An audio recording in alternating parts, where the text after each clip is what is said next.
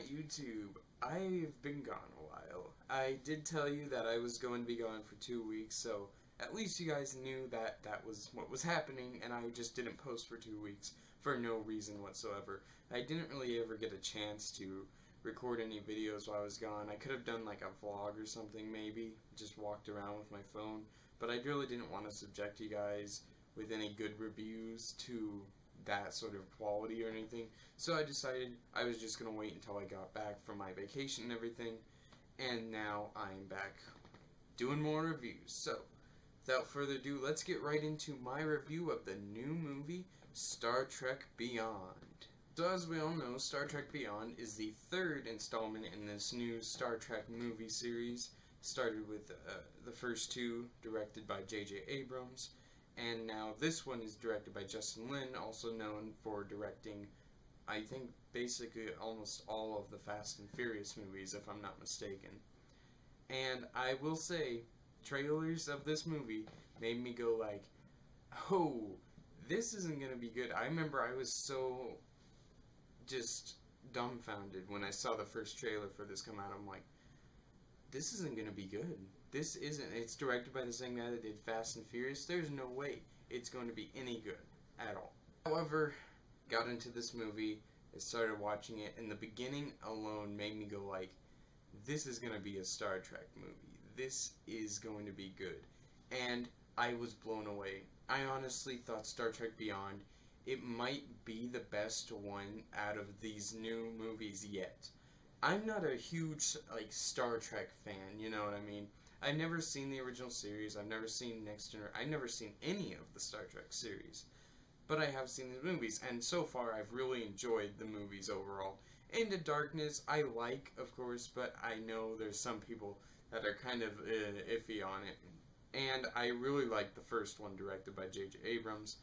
And I would say that I still think that is my favorite out of all of these, but Star Trek Beyond comes in at a very close second. It was fantastic. Of course, this movie, if y'all don't know already, it involves the crew of the Enterprise, led by James T. Kirk, played by Chris Pine, and it actually gets into some of like the character development and building of these characters and getting their actual overall character, you know, embedded into like the audience, like trying to figure out who these people are now. Like, we're 3 movies in and we still don't know who these people are, apparently. And I thought this was definitely the best movie in these 3 films so far that is actually focused on building up the character of these characters, you know what I mean? And I thought that this movie did a very good job at developing the relationships between all of the characters and giving certain characters like Bones a lot more to do and a lot more to say, or like Chekhov or Scotty, and I really thought that was nice because in the last movie, 2 movies, all that they really focused on, of course, was Spock, Kirk, and maybe Bones, and overall, and the villain, of course. And overall, it really ended up not working at a character standpoint, but overall the movie itself and the story and everything was enough to pull you in that it didn't really matter. But this one definitely felt the most like, hey, this is the Enterprise, and this is their crew, and this crew sticks together like glue, and their unity will actually bring them together and not tear them apart and everything. And it actually very much did that in the movie, and it made me go like, yes, yes, yes, yes, good job. Of course, most of that, I'm sure, can be directly credited to Simon Pegg and his co-writer, I can't remember his name, who wrote this movie, and I think that they knew what they were writing about, that they were doing a Star Trek film, and not just something by J.J. Abrams. And J.J. Abrams, I'm not going to say he's a bad director, because he's not. He's a fantastic director.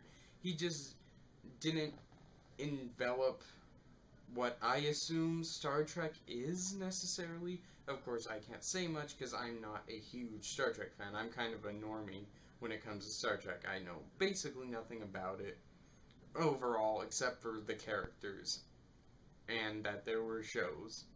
And that's about it. Yeah, so examples. Bones, played by Carl Urban, got a lot more to do in this movie. He got a lot more dialogue. He and Spock are like by themselves at one point in the movie because of this whole like alien attack that goes that attacks their ship and everything, leaves them stranded on this planet. And Spock and Bones are separated from the entire crew and they're by themselves, so they have a lot of dialogue together, and it really made for some nice character growth and relationship growth between these two characters, and for Bones' character overall. And yeah, I know I'm saying character a lot, but that was like one of the best aspects of this movie. The story was very fine.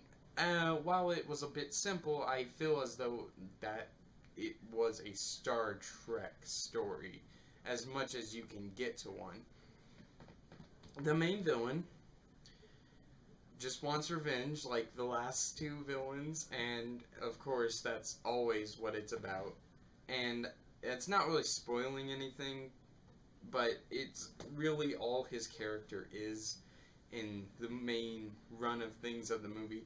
But for the most part, I didn't mind the villain of this movie. His motivations aren't really revealed until the last, like, 10, 15 minutes of the movie, or maybe it was 20 minutes of the movie. So it was like, okay, I want to know why this guy's doing what he's doing, because it seems like he has a bigger purpose, but we're not shown it yet. And then we actually get shown it, and it's like, well, we could have learned that maybe like 30 minutes ago, so we cared about this villain's plight in his life and everything. But overall, it didn't really ruin the movie, because the movie was still awesome. Yes, I really enjoyed the fact that the entire crew got separated and everything in this movie, and they had to bond together and try to regroup and try to figure out ways to think about getting their crew and how to get off the planet and how to stop this guy all at once without having a ship of any sort to use in their defense.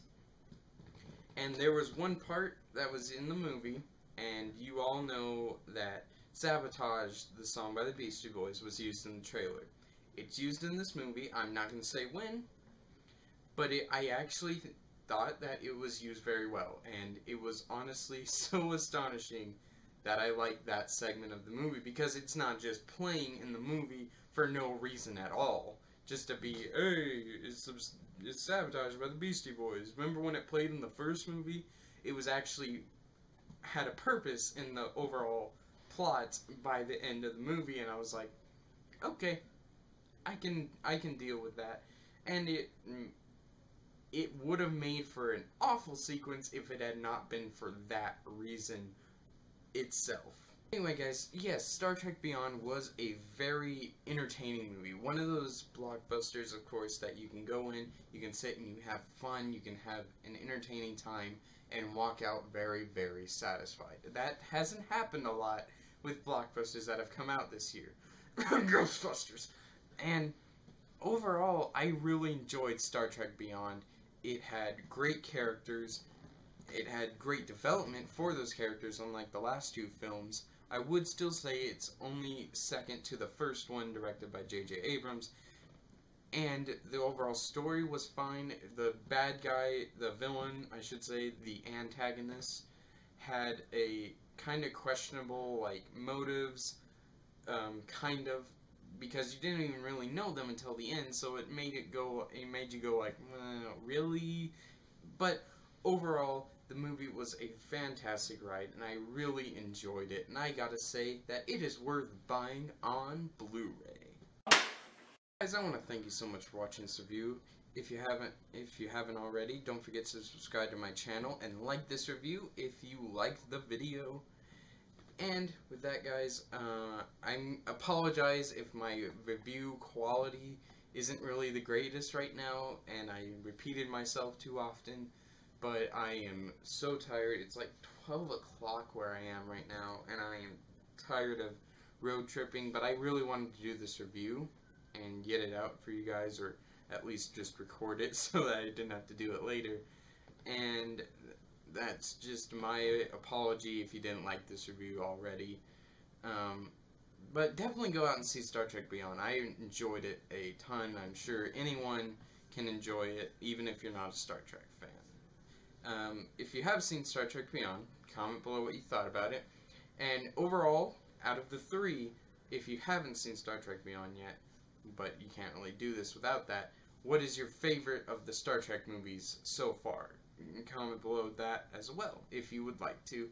And that, guys, I want to thank you again so much for watching this review. I will have my review for Jason Bourne up, hopefully, after this one.